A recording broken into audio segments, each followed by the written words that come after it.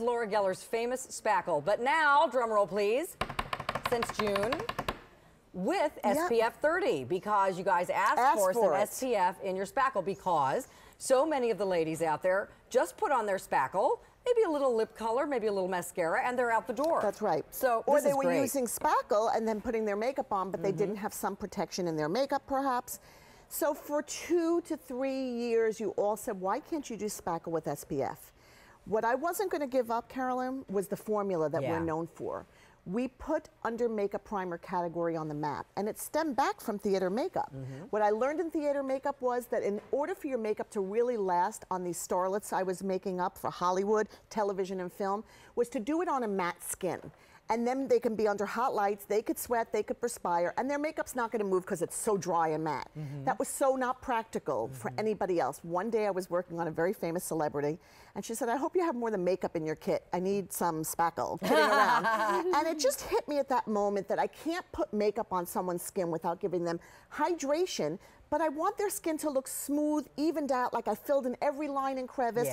And that's how the name came to be. And now, I mean, famous celebrities talk about it. It's really iconic. And Spackle without the SPF, which was the original formulation, has sold like thousands and thousands and millions and hundreds and millions of units. There's my brow. Everybody loves it, and everybody has it, and everybody wants it. You know, it just makes your skin so silky smooth. That's right. And everything glides on and adheres better when you have it on first. You bet. So what you're looking at here is the same exact properties that are in all of our Spackles, except now we're giving you SPF of 30. It's not sticky, it's not oily, it's not chalky. It disappears into the skin, but it leaves you with this glow. And let me explain why under makeup primer is so important. You know, we may all have fabulous skincare and creams, but unless you prime your skin first, you're not doing yourself a favor. So this would be the last step. Do everything you're doing, doesn't matter what range you're using. This would be the last thing you do to your skin before you put on any kind of foundation.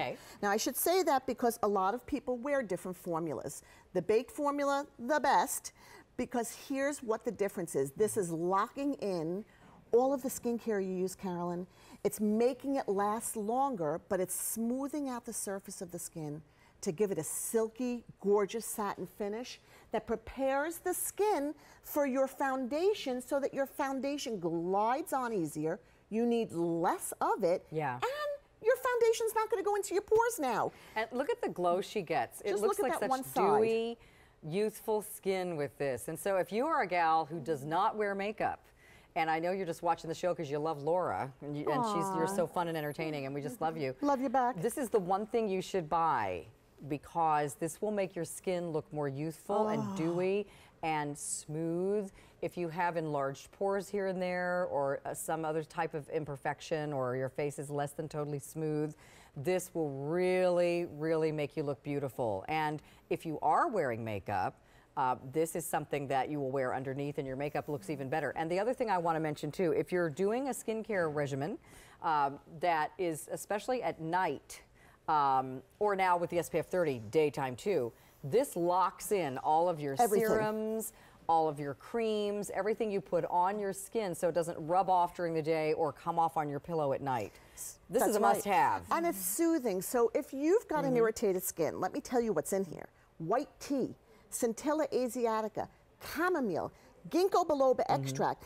Not only are we giving you properties that are soothing that irritated skin, but now we're giving you humectants to hydrate your skin. The difference is when we formulate our under makeup primer, it glides on the skin and it will not penetrate in the skin. So when you go to put your foundation on top, it's not going to take in your makeup. That is why your makeup was disappearing before.